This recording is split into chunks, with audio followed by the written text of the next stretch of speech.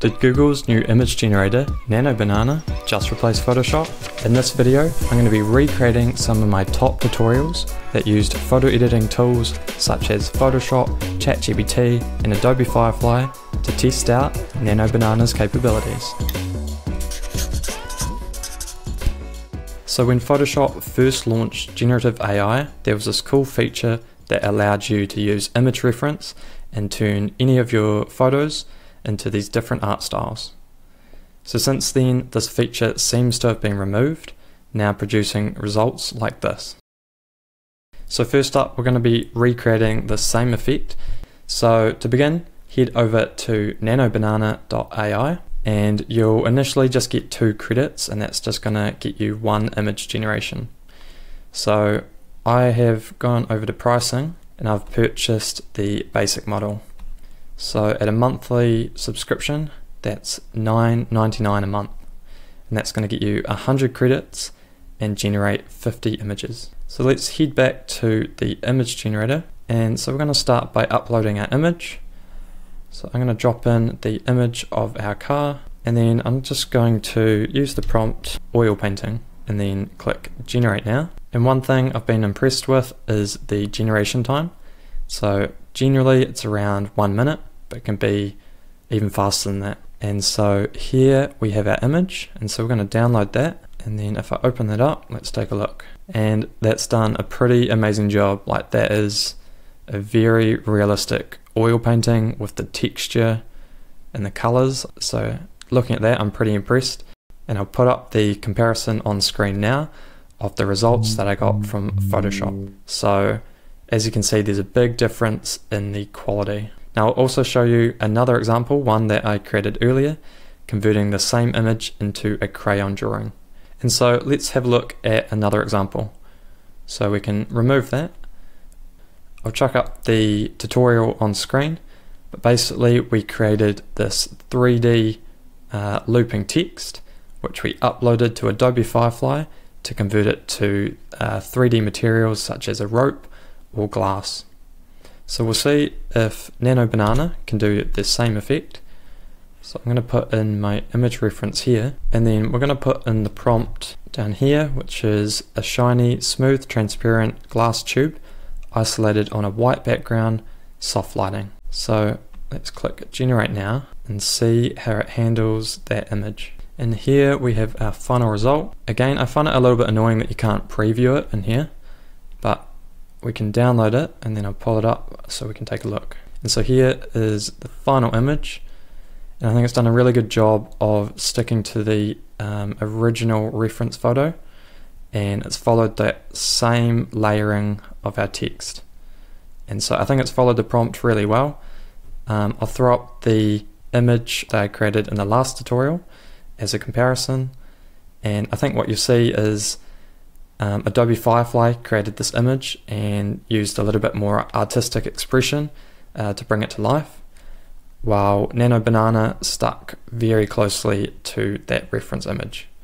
But overall, really good job, and again, I'm pretty happy with this result. And so next up, I really wanted to try if Nano Banana could do image composites like Photoshop.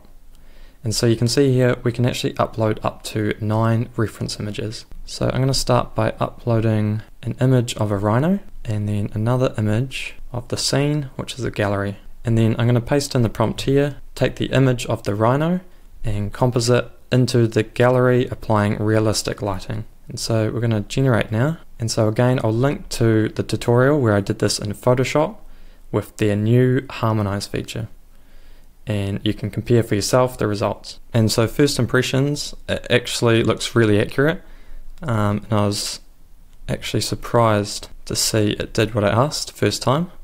And so here is the final image, and again, yeah, I'm really impressed. It's done a really good job of adding our rhino into our gallery scene. And so here's the comparison that I created in Photoshop, and you can let me know which one you think's better. I think the one in Nano Banana is a little bit more accurate in terms of lighting and color, although it looks like maybe there's a little bit more sun, so maybe there's a window in front of him in comparison to our Photoshop version. But yeah, very impressed.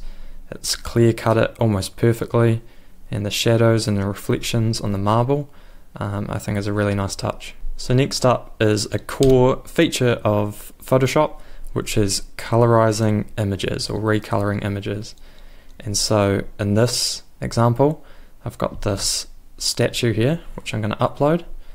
And basically I want to change the color to chrome. So I'm going to put in the prompt bar here, change the color of the statue to chrome, hyper realistic, 4K rendering, and generate now. And here is our final image. Now just from first looks, it looks like it has changed it a little bit, so this is the first time I've noticed that. It could just be my eyes, but if you're comparing them here, it looks like it's almost made its neck a little bit longer and maybe changed the proportions a little bit. But let's download this and have a closer look. And here it is here. So obviously a lot more realistic than what you can do in Photoshop. Obviously in Photoshop we can change the color to give it this chrome look, but it's not gonna achieve the same results with this accurate lighting and texture that's also applied to it. So again, amazing results from this one. And so I'm curious to know how Nano Banana handles faces. This is something AI's struggled with in the past. And so in this example, I've got an image of a face and it's very low resolution. So it's very pixelated here. And I want to see if Nano Banana can enhance the resolution.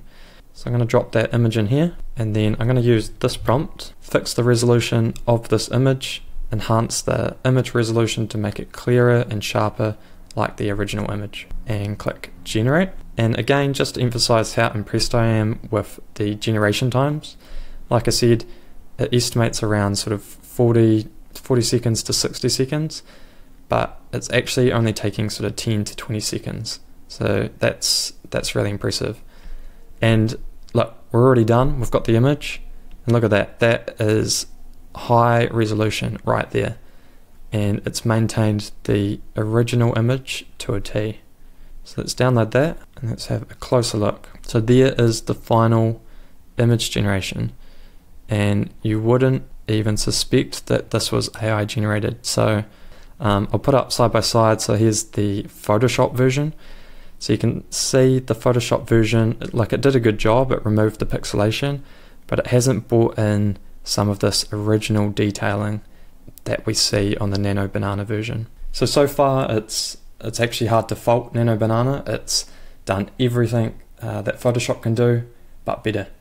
So we've got one more test to try out, and this is the distraction remove tool that Photoshop's recently added, that basically removes any sort of people in the background of your photos. So let's see how Nano Banana handles this. So I'll put in this image here, and so as you can see we've got some people in the background and even this one in the middle here that's a little bit tricky to remove. So I'm going to upload this image, and then I'm going to paste this prompt, remove all the people in the background, leaving just the two main subjects, and then click generate. Now if you want to know how to do this in Photoshop, I'll put the link to the tutorial on the video. And here is the final image. So again, what Nano Banana had to do was actually recreate people and faces to the right proportions. So we can download this, and let me pull that up. And so this is the before and after, and it's done a really good job removing the people. But as you can see, it's also removed some of the flowers and the plants around them. So this is something I didn't ask it to do, but regardless, it's done a really good job.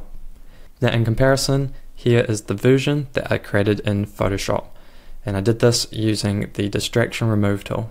And I'll put a link to the video here that you guys can go have a look and see how to do it in Photoshop. Now these are just some examples of what you can do in Nano Banana. But as you can see, the results speak for themselves. Now if you enjoyed this video, be sure to like and subscribe for more design content that will save you time. And I'll see you in the next video.